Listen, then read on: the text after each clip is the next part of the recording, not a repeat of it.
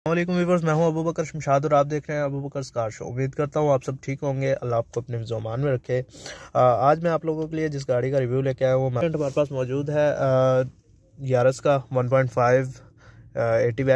तो चले इसका हम रिव्यू स्टार्ट करते हैं। ये हमारे पास बताता चलूँ कि इसने 2020 में आई थिंक 2020 में इसने GLI, वो जो टोयोटा करोला GLI थी और XLI थी, उसको रिप्लेस किया था एंड उसकी जगह पे इसको लॉन्च किया गया था। ये पहले भी काफ़ी इसका पॉजिटिव रिव्यू रहा है लोगों के लिहाज से। तो अभी भी ये आई थिंक 28 लाख रुपीज़ की लॉन्च हुई थी 2022 में एंड अगर अब की बात की जाए तो 43.50 लैक्स, ठीक है, यानी 43.5 लाख रुपया बनता है। ये इसका हो चुका है रेट। और इस गाड़ी में हम देखते हैं हमारे पास फीचर्स क्या क्या मौजूद हैं। सबसे पहले मैं आपको दिखाता चलूँ इसकी कीलेस एंट्री, मज़ेदार। और साथ में हमारे पास चलें अभी lock, unlock and trunk release का हमारे पास बटन मौजूद है की में।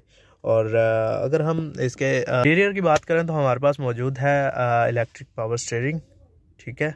और स्टीयरिंग के अंदर हमारे पास जो लेफ़्ट साइड है उस पर हमारे पास मल्टीमीडिया कंट्रोल है एंड जो राइट साइड है हमारे पास उस पर हमारे पास मौजूद है ट्रिप कंट्रोलर मौजूद है, ठीक है।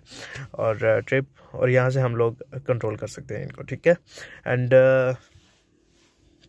मैं बताता चलूँ कि हमारे पास डैशबोर्ड मौजूद है। डैशबोर्ड की अगर हम बात करें तो डैशबोर्ड हमारे पास 2 टोन में मौजूद है और सारी प्लास्टिक यूज़ की गई है, ठीक है। बस थोड़ी सी सिल्वर पट्टी दी गई है जो कि डैशबोर्ड की लुक को अपग्रेड कर रही है। एंड दैट्स द हमारे पास 8 इंचज़ की LCD इंफोटेनमेंट सिस्टम जो कि सब चीज़ों के ऊपर मौजूद है, ठीक है। उसके नीचे हमारे पास AC वेंट्स मौजूद है। AC वेंट्स में हमारे पास थोड़ा सा सिल्वर कलर क्रोम यूज़ किया गया है। एंड अगर उसके नीचे हमारे पास देखा जाए तो ये हैज़र्ड्स के बटन्स मौजूद हैं, ठीक है। और उसके नीचे मज़े की बात बताऊं,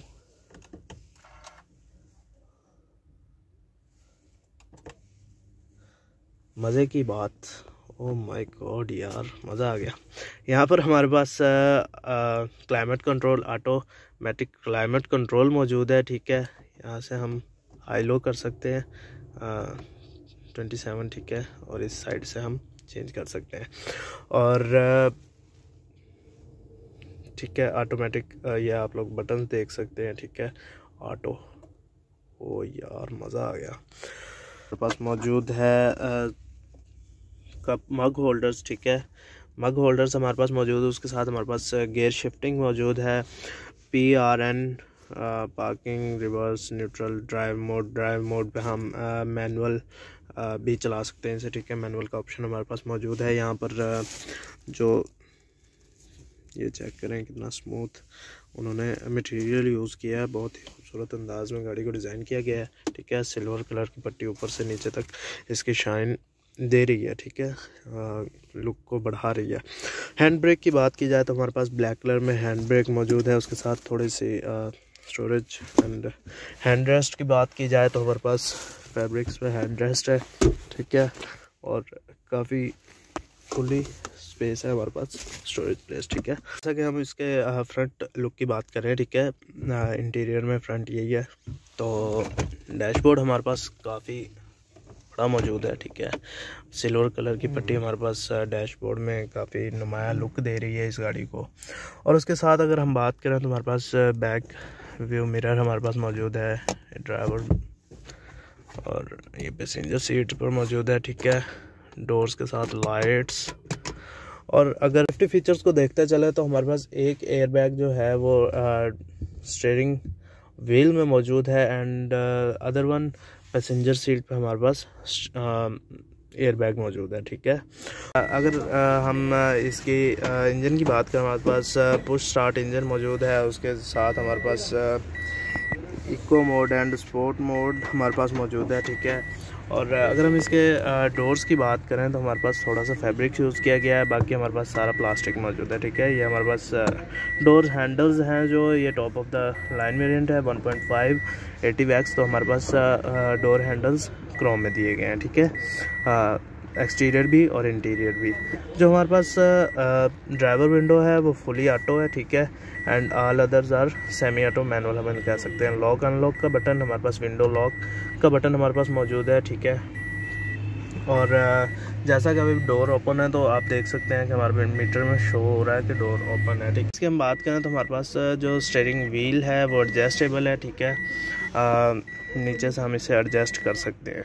ठीक है, यू कैन चेक हमारे पास up and down steering wheel adjustable है। तो यह था हमारे पास लुक गाड़ी का। ठीक है, फ्रंट इंटीरियर जो है वो हमारे पास मौजूद है इस गाड़ी का। ठीक है, अगर हम इसकी सीट्स की बात करें तो इसकी जो कुशनिंग है वो फैब्रिक्स में हुई है। ठीक है, एंड हमारे पास जो मिरर्स हैं वो रिट्रैक्टेबल नहीं है। ठीक है, रिट्रैक्टेबल नहीं है, बिल्कुल भी नहीं है। ठीक है, एडजस्टेबल है। और ये हमारे पास इसका इंटीरियर था। जो स्पीकर्स हैं वो दरवाज़ों में मौजूद हैं। ठीक है, हमारे पास दरवाज़ों में बोतल होल्डर मौजूद है, मग होल्डर, बोतल होल्डर, और ये थोड़ी सी स्पेस हमारे पास मौजूद है। चलें अभी इसकी बैक साइड पे चलते हैं, हमारे पास क्या क्या मौजूद है देखते हैं वहाँ पे। अभी हम इसकी बैक साइड की बात करते हैं तो हमारे पास मौजूद है फैब्रिक्स में सारी कुशनिंग हुई पड़ी है। ठीक है, एंड क्रोम में ही हमारे पास हैंडल्स मौजूद हैं।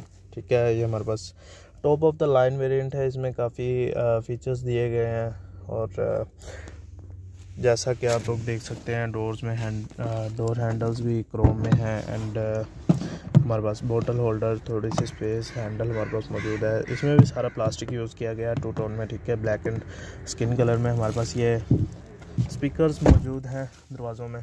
अगर हम इसकी लेग स्पेस की बात करें तो जो आगे वाली सीट है वो फुली पीछे है, और लेग स्पेस देख सकते हैं आप कितनी ज़्यादा है। ठीक है, यहाँ पर हमारे पास चार्जिंग पोर्ट्स मौजूद हैं सेपरेटली,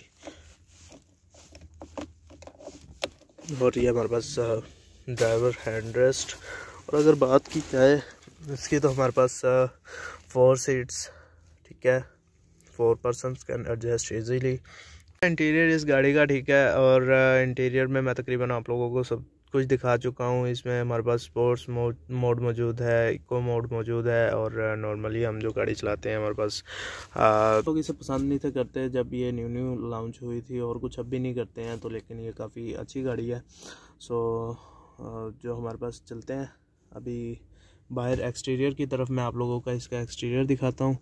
सो इसके एक्सटीरियर की बात करें तो हमारे पास एक्सटीरियर में सबसे पहले हम हुड को देखें तो हुड में हमारे पास कर्व शेप में लाइंस मौजूद हैं। ठीक है, जो कि काफ़ी नुमाया लुक दे रही हैं इसको।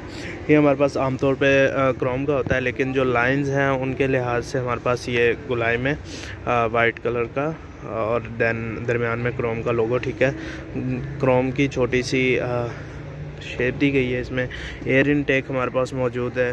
ठीक है, एंड उसके अलावा यहाँ पे हमारे पास ब्लैक जो पोर्शन है वो मौजूद है। DRLs मौजूद है हमारे पास top of the line variant में। फिर से बता रहा हूँ, इसमें DRLs आते हैं, जो छोटा वेरिएंट है उसमें नहीं आते। ठीक, indicators, parking lights, high and low halogen beams हैं। हाई एंड लो का सेपरेटली हमें दिया गया। ठीक है, जो साइड लुक हमारे पास जो है काफ़ी स्लिम डिज़ाइन की गई हैं जो हेडलाइट्स हैं। ठीक है, हेडलैम्प्स हमारे पास अगर बात की जाए तो फॉग लाइट्स प्री इंस्टॉल आती हैं, चूँकि 1.5 है तो फॉग लाइट्स जो है प्री इंस्टॉल है, 1.3 में नहीं आती। ठीक है, and if you talk about the side profile of this car, side profile में सबसे पहले हमारे पास टायर्स का साइज़ हमारे पास मौजूद है 185/60 R15 के रिम्स हैं। ठीक है, यानी कि 15 इंचज़ रिम्स हैं।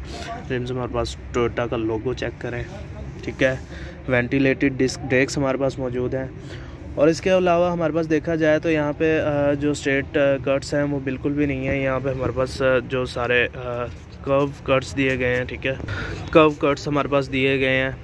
Okay, and you can check ऊपर से यहाँ पर हमारे पास आके बैंड हो रहा है, एंड ये नीचे से शुरू होके ऊपर पे बैंड हो रहा है। ठीक है, ये हमारे पास इसका देखें रोड क्लियरेंस कितनी ज़्यादा है। और हमारे पास अगर बैक ब्रेक्स की बात की जाए तो ड्रम ब्रेक्स हमारे पास मौजूद है, ठीक है। और अगर डोर हैंडल्स की बात की जाए तो हमारे पास क्रोम में डोर हैंडल्स मौजूद हैं।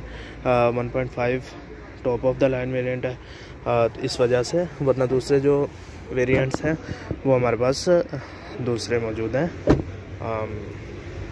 डोर हैंडल्स बॉडी कलर मौजूद है। 2 टोन में हमारे पास डोर्स मौजूद है। इंटीरियर हमारे पास सारा 2 टोन में मौजूद है, ब्लैक एंड स्किन कलर में। और छत पे हमारे पास थोड़ी सी कर्व शेप दी गई है। रेयर माउंटेड एंटीना हमारे पास मौजूद है, ठीक है। अगर इसके हम ट्रंक की बात करें तो ट्रंक में हमारे पास देखा जाए तो 3 तरीके हैं खोलने के, ठीक है। अंदर से खोल सकते हैं हम, सेकंड वन की पे हमारे पास मौजूद है, ठीक है। एंड जो थर्ड वन है वो यहाँ पे बटन है, बटन को प्रेस करें तो आप लोग ट्रंक ओपन कर सकते हैं। अगर बूट स्पेस की बात की जाए तो हमारे पास करोला का बूट स्पेस 470 लीटर का था, ठीक है। एंड यहाँ पे हमारे पास टायर मौजूद है, स्पेयर व्हील और साथ में टूल किट। इसका इसकी जो बूट स्पेस है वो करोला GLI से बहुत ही ज़्यादा है, ठीक है। तो उससे काफ़ी वाइड है, इसमें काफ़ी सारा सामान आ सकता है। यारिस ATIV की बैजिंग, ठीक है। टोयोटा 1.5 CVT की बैजिंग और टोयोटा का लोगो हमारे पास, क्रोम की पट्टी हमारे पास 1.5 में दी गई है, 1.3 में नहीं दी गई। अगर हम इसकी लाइट्स, टेल लाइट्स की बात करें तो हमारे पास जब गाड़ी स्टार्ट होती है तो हमारे पास ये लाइट्स मौजूद हैं, बैक इंडिकेटर, और जो ब्रेक की लाइट्स हैं वो ये 2-4 हैं, ठीक है। तो काफ़ी सारा जो हिस्सा है वो खाली रहता है, ठीक है। डुअल VVTi की बैजिंग हमारे पास मौजूद है। हमारे पास साइड इंडिकेटर्स आमतौर पर नीचे लगाए जाते हैं, लेकिन आजकल जो गाड़ियों में आ रहे हैं वो सेम, सब में सेम आ रहे हैं। ब्रेक लैंप है वो दिया गया, ठीक है। ABS VCS की बैजिंग है, anti lock braking system, vehicle stability control, ठीक है, ये हमारे पास मौजूद है। इसका ऑप्शन हमारे पास अगर देखा जाए तो यहाँ पर मौजूद है, ठीक है, स्टेबिलिटी वाला। और हमारे पास ट्रंक रिलीज़ का बटन, ये पेट्रोल, ठीक है। और ये इसका, ये इतना ही। किसी दिन फिर मिलेंगे किसी नई गाड़ी के साथ। और अगर अभी तक आप लोगों ने सब्सक्राइब नहीं किया है चैनल तो प्लीज़ सब्सक्राइब करें, ठीक है। और आने वाली वीडियोस ताकि आप तक जल्दी पहुंच जाए। ये भी हमारे पास वेंटेज कार्स पर मौजूद है। टोयोटा यारिस 1.5 CVT ATIV और सेल हो चुकी है, ठीक है। अल्लाह हाफिज़।